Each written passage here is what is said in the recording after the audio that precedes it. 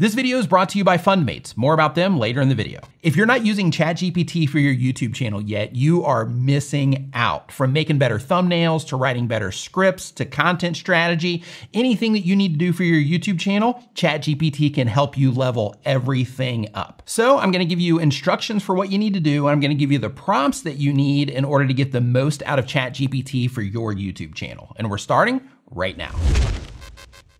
The very first one on the list that ChatGPT can help you with is your set design. When it comes to your set, you might be trying to think of ways that you can make it better. ChatGPT can help. For this, all you have to do is upload a photo or screenshot of your recording environment. And for the prompt, you want to say, you are a YouTube studio design expert who understands visual storytelling, lighting, framing, set aesthetics, and viewer perception.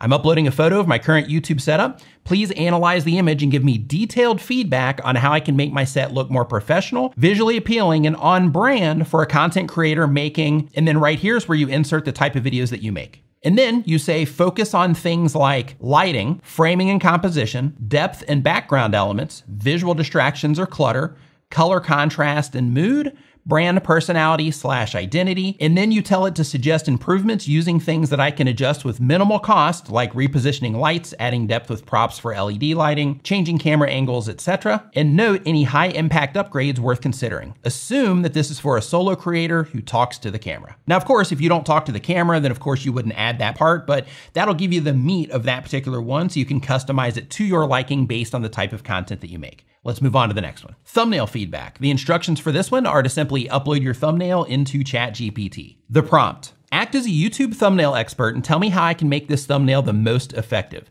The video is about, add your topic, and the target viewer is, add your target viewer. The title of the video is, add title, and it's a, add the format, video. When giving feedback, share anything you notice based on YouTube best practices for making thumbnails, but also look for the following things. Tell me what the main focus of the image is. Tell me if it's clear, text readability, how well the thumbnail and title do or do not work together, emotional impact of the thumbnail, the color of the thumbnail, composition, the type of person you think might click on this, and any additional things you think could be improved. Using this for your thumbnails is gonna help you identify things that you might not think about when it comes to making thumbnails. So just putting this in here by itself is going to help you get more clicks on your videos. And just so you know, I have a more advanced version of this in my app that I made for creators that I'll put down in the description. Next is developing a content strategy. Now, when it comes to content strategy on YouTube, a lot of content creators, especially new creators, they don't really think that much about the videos that they're gonna be publishing into the future. They just think about the next video that they're gonna be publishing.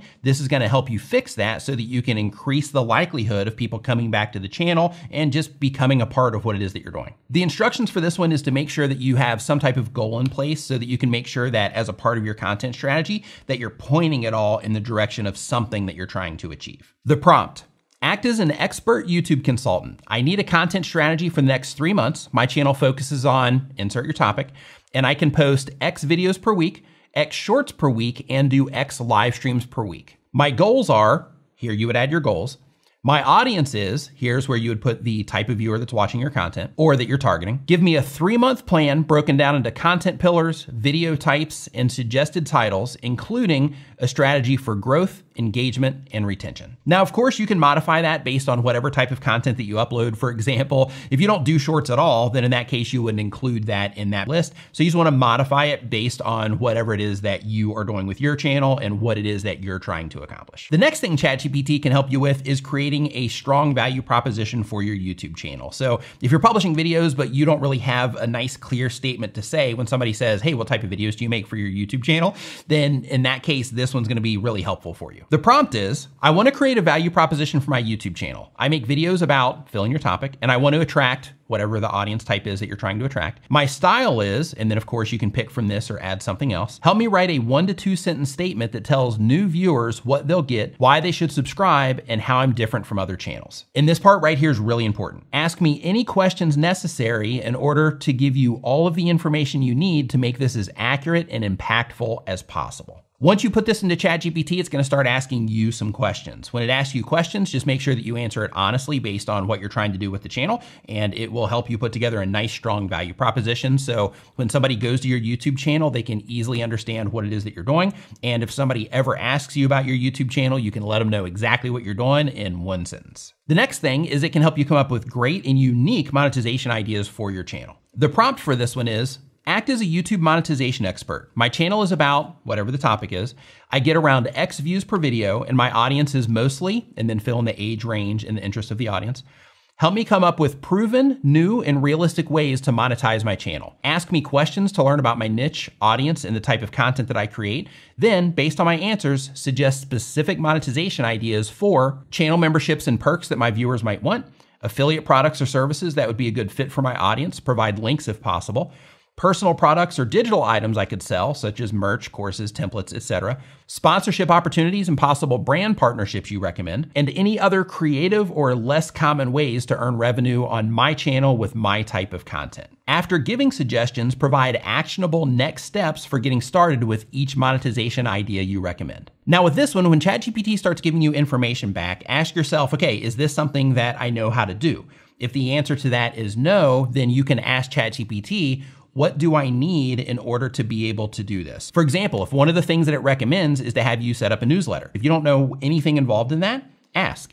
Say, I've never set up a newsletter before. Could you explain to me step by step how I can set up a newsletter? And in addition to the step by step, also let me know some reputable services that I can use and general price points for those services. When you add that type of additional information and you start having the conversation, it can really open up a lot of additional information for you to help ensure that you're going to be able to do the things that it recommends. And speaking of money, before we move on, today's sponsor, Fundmates, provides growth capital and tools to help you grow your channel. They're a service for more established creators who are looking for funding that doesn't come with any long-term commitments. And the best part is, they don't license or own your catalog like all the other services do, so your growth and success remain yours. Along with funding, you get a team to help you scale your channel. From video editors to thumbnail designers and more, they help you fill the gaps that you might have in your workflows and processes to help you reach your goals faster. Fundmates is used by successful channels like Counting Countries, Teaching Men's Fashion, Maya Graves, Craft Computing, Life with Royalty, and more creators that trust Fundmates to help drive their growth. To find out more about Fundmates and what they have to offer, go to fundmates.com. Okay, so the next thing that ChatGPT can help you with is helping you write better titles for your videos, because we all know how important writing a good title is. For this, the prompt is, act as a YouTube title expert and professional copywriter. Write 10 YouTube titles that work for, here you can specify the traffic source if you want, or if you're going for search and recommendations, you can include both. Then say, my video is about, and put the video topic. My audience is, explain your target viewer, and give me 10 clickable under 60 character titles that are emotionally appealing, but still keyword rich. This part right here is really important. Avoid colons, em dashes, or semicolons unless absolutely necessary. Make each one spark curiosity or emotion. Now, with this one, if you are not worried about search at all and you're just going for recommendations, then you want to make sure that you don't put the search information in there about the keywords, but instead use this. Please make them appeal to the broadest audience within my viewer type. And with each recommendation, give me an idea of what I can make for the thumbnail design to ensure my video is easily identifiable for my target viewer and that the thumbnail works well with the title. With this, of course, you can adjust the character limit if you want. I'm just going with best practices here. But if you wanted to make it longer to completely fill up the title box, you can. It's just not recommended. And when it comes to the different pages of YouTube and mobile devices and things like that, sometimes titles get cut off. So because of that, that 52 to 60 character range is kind of where you want to be, just to make sure that your titles don't get cut off everywhere so they're easy to read and easy to understand, regardless of where somebody sees them. Next, ChatGPT can help you improve the hooks or beginning of your videos. For this, the instructions are, make sure that you go ahead and have your intro or hook written out so that it can get additional context for what it is you're trying to say. And then you want to make sure that you upload your thumbnail for the video and that you go ahead and insert your title for the video as well. Once you do those things, then here's the prompt that you want to use. Act as an expert YouTube scriptwriter and help me write a better hook for my YouTube video. I've uploaded my thumbnail and my title is, and then you want to paste your title here. My current intro is, and then here you want to paste your intro. Rewrite it to be more attention-grabbing, curiosity-building, or emotionally compelling. My tone is, and then here you can put your tone if it's casual, professional, funny, etc. And my target viewer is, and then you want to describe your target viewer. When rewriting the hook, make sure to consider the thumbnail I uploaded and my title and the expectation they might create for the viewer so we can meet their expectations as they start watching the video. Now, the whole idea with this one is to just get that direct feedback from the beginning of your videos and look for things that you might be overlooking when it comes to the beginning of your videos and hooking the viewers that you're trying to reach. Okay, so for those of you that are always trying to get more engagement on your videos, you're like, man, how can I get people to comment, things like that? This prompt is for you. Act as a YouTube engagement expert. I want viewers to comment more. My video is about, fill in the topic of the video, and my audience is, describe the type of viewer that you're trying to reach.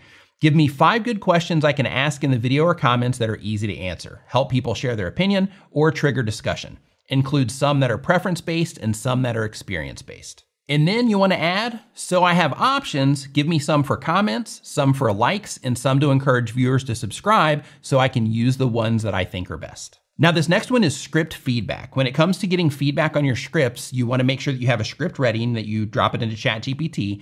And then what this is going to do is this is going to help look through your script and give you advice based on the principles that I'm getting ready to share with you in this prompt. The prompt is, act as an expert YouTube scriptwriter, editor, and retention strategist who understands viewer psychology and storytelling. Please review this script and give me detailed feedback focused on hook effectiveness. Is it attention grabbing? Does it create curiosity, open loops, or unexpected statements? Pacing and flow. Are there any slow or repetitive scenarios that could cause viewers to drop off? Retention psychology. Identify opportunities to add pattern interrupts, open loops, curiosity gaps, emotional triggers, and internal cliffhangers. Transitions. Are transitions smooth and do they keep the momentum going between sections? Clarity and simplicity. Are the ideas easy to understand and conversational in tone? Calls to action. Are they placed at the right moments and do they feel natural and valuable to the viewer? Viewer engagement. Suggest ways to naturally prompt likes, comments, or interaction without sounding forced. And then put, here's the script, and then paste your script. Personally, I found this really insightful in videos because sometimes we have the way that we do things and just getting that feedback on everything it is that we're doing can be really helpful because like I've mentioned a few times throughout this video, it just kind of helps you see some blind spots and some things that you might not have been thinking about. And then the next one, which can be huge for your videos and for your YouTube channel in general, because giving a satisfactory experience to the people that are watching your videos is going to be the thing that's going to help your videos do the best. This one is about audience retention. The instructions for this one are to take a screenshot of your audience retention report and make sure that you include the timestamps down at the bottom. And then you also want to copy your transcripts with the timestamps attached.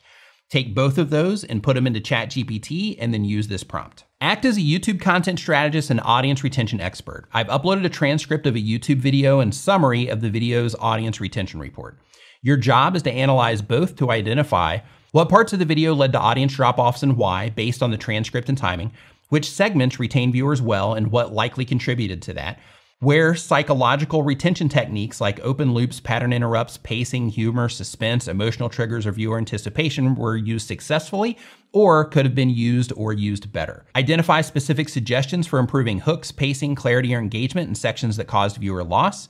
If there are any confusing, off-topic, or weak moments in the transcript that may explain dips in retention, let me know about those. Identify opportunities where better calls to actions or storytelling could have helped the video. And of course, depending on the content that you make, look for general story structures and let me know what was or was not effective or how I could have applied them. Please structure your response with these sections. Overview of the retention patterns. Timestamped drop-off analysis include transcript snippets and possible psychological or content-based reasons for each dip. What's working well, including retention techniques used, actionable suggestions for improvement, and final takeaways. Brief, high-packed insights to apply to future videos. Now, using all of these things together is going to teach you a ton about making videos, it's going to teach you a ton about YouTube, it's going to teach you a lot of the foundational principles that you need to know as it applies to the content that you make to help you do better on YouTube. Now, in addition to this information, if you want to take your channel to the next level, click into this video right here. It's going to share a ton of information with you about the proper way to do things when it comes to YouTube. Go ahead and click into that now, and I'll see you over in the next video. Thank you so much for watching.